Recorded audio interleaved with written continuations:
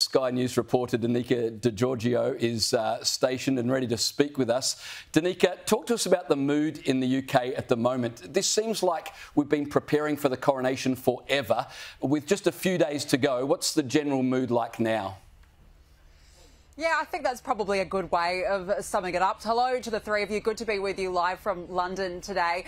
Look, I would say that the mood, it's been a very slow build-up. We only arrived here on the weekend, and every day we've been outside of Buckingham Palace. It appears like it's getting busier and busier. More people are coming in. They're very curious about what's going on, and you can't miss it as you walk down Buckingham Palace.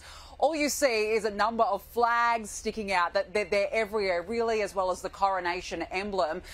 Worth letting you all know that we have just got that news in that Anthony Albanese will be meeting with King Charles at the Palace this afternoon. So some developing news there, and we will be bringing you the latest on that. But I think people are generally happy. They're excited. I mean, this is a great time for London, for the UK, which is currently in the midst of a cost of living crisis. So they're really hoping that this will add some life to what's been going on.